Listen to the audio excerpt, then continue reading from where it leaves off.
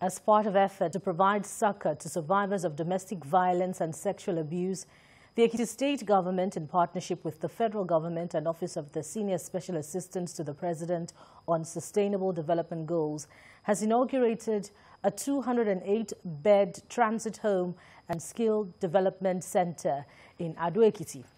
The commissioning was part of activities marking this year's 16-day global campaign against gender-based violence in the state.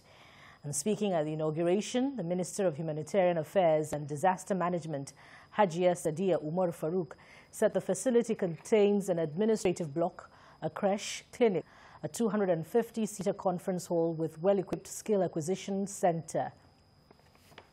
I'd like to challenge the Ekiti State Gender-Based Violence Committee to reciprocate this empowering gesture by devising a sustainable facility management mechanism for this excellent facility.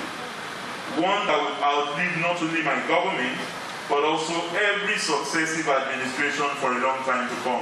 This model 208-bed transit home for victims of domestic violence is aimed at providing lifelong skills for adaptive and positive behavior for abused women and girls to enable them to deal effectively with the demands and challenges of everyday life.